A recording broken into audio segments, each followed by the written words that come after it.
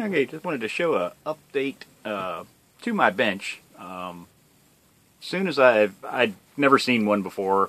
First time I saw one, it was one of those things, oh, I gotta get it. And what that is, actually, let me start the story at the beginning.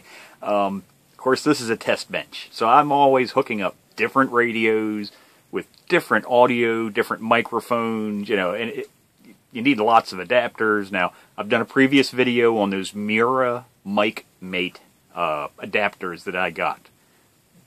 Vast array of microphone adapters. And now those were older. They didn't have the newer ones, and especially if you're getting into ham and HF rigs, didn't have like the 8-pin plugs, but they could be modified. So I basically now have an adapter for every single radio on the planet. Everything from the old, you know, phone jacks to modern plugs.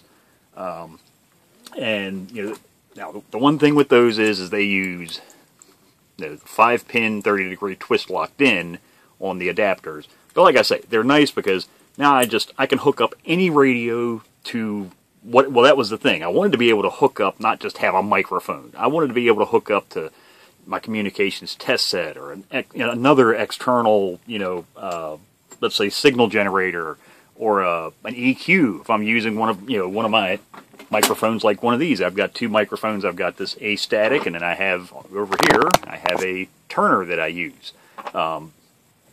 You know, but I wanted to be able to switch between all of that. And now I had come up with the little Switchbox, which I did a separate video on that little box right there. And it works great, but still I'm left, you know, plug in, unplug in, plug in, unplug. It's still, yeah, it made things a little bit easier, but yeah, it still wasn't ideal.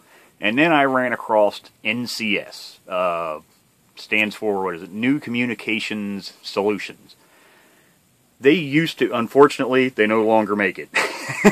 I even contacted them. I was like, please, could you please start making these things again? I don't care how much it costs, I have to have one.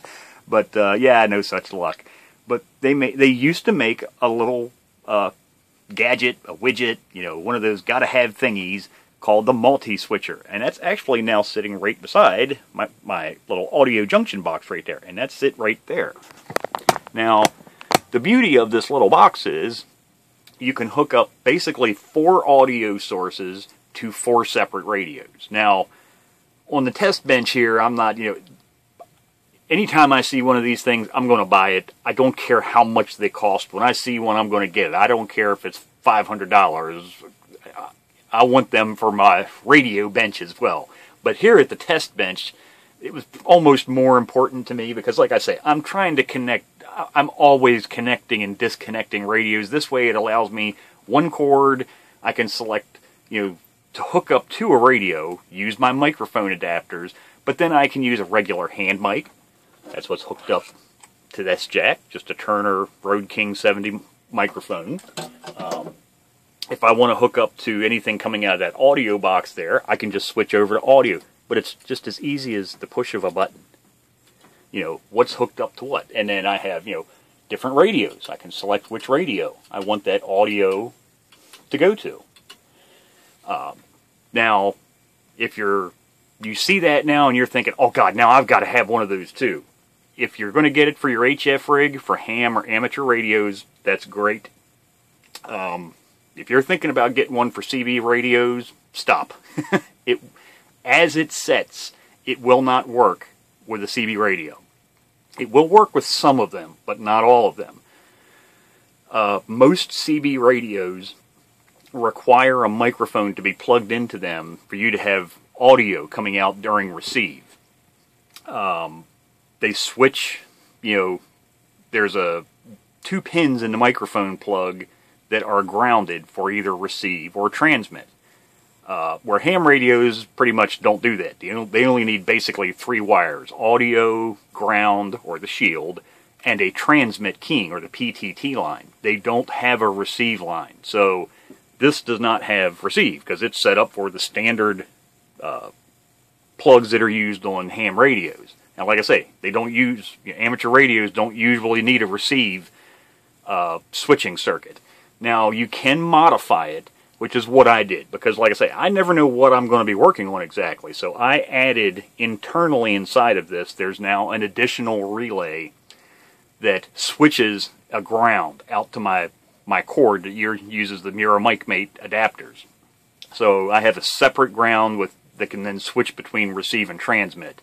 So it now does work with anything. It doesn't matter how old, how new, what version, CB, ham, amateur radios, marine radios. I can literally hook it up to anything.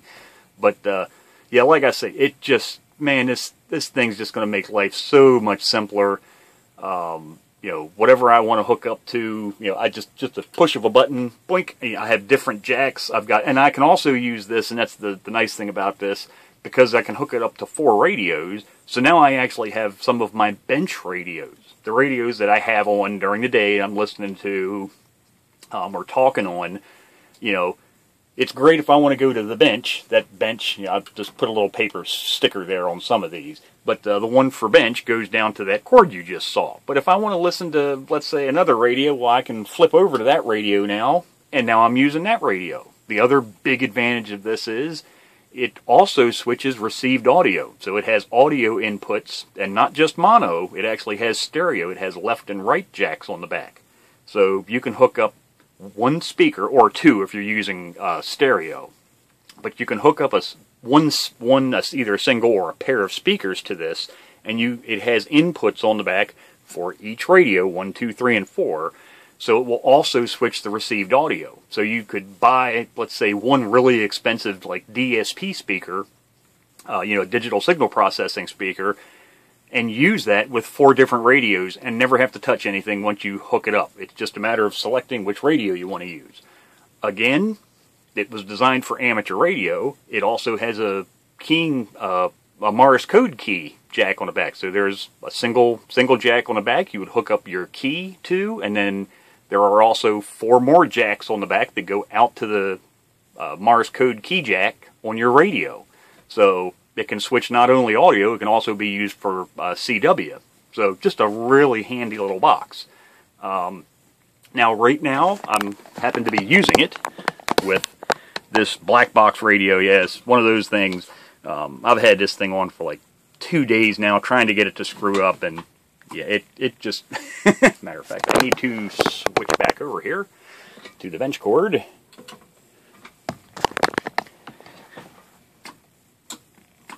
And you can see, and now I'm keying it with a foot switch is what I'm using, because here's my hands, and you can see I'm switching it. And that was the other thing with my box that I had made previously. I wanted to be able to use my foot switches. Now, actually, what I'm using, now this is an AM, it's FM also, isn't it? Yeah, this is an AM FM. Does not have sideband.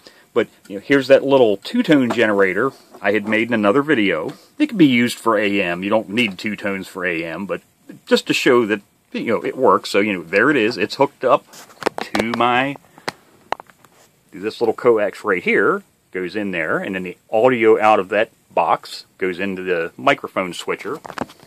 And then there, as you can see on the oscilloscope over there, there's the actual transmitted signal.